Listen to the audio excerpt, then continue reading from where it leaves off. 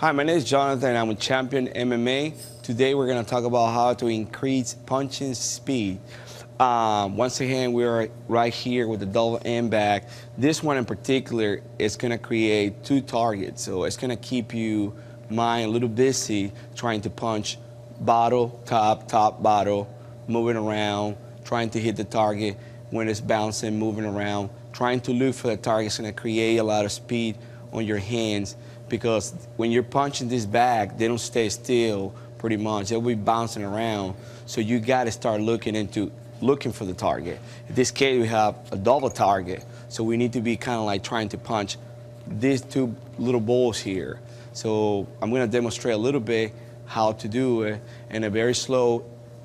Like I said, this thing is going to take a lot of practice. It's not going to come out overnight. You might get a little frustrated when you start hitting it and you cannot hit it because it bounces, the ball is bouncing around. So it takes practice and dedication to start catching on the speed, okay? So I'm gonna go, I go in, I punch it, I look for my target, punch, target come, see? You look for your target.